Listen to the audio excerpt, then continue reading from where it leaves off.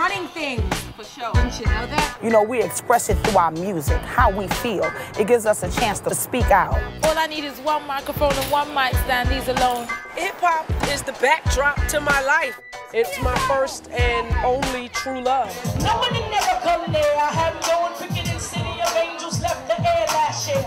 I think the most beautiful music comes from pain and struggle. And if this is really, really what you want to do, then it's gonna suck, it's gonna hurt.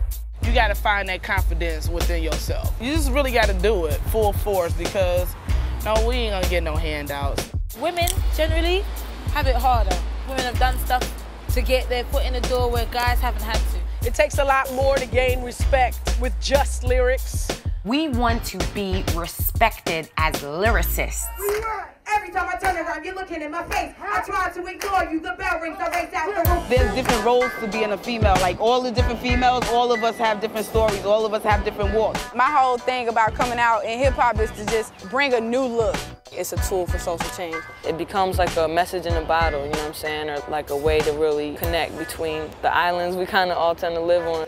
And these heavy hitter beats could be the sound of range. Towards my destination, every footstep is a down payment. Now I'm broken. Females in the industry, they go through a lot of stuff, and the things they're supposed to rap about, they're not rapping about it. And I want to rap about that. We have the power. We have the choices. It's up to us to change the view. If the chick is being true to herself, the next chick and the next chick and the next chicks of the future are gonna just give you so many different versions of hip-hop that is gonna look bananas. Vada, vada, vada, I'm something. I hope you think that you're something.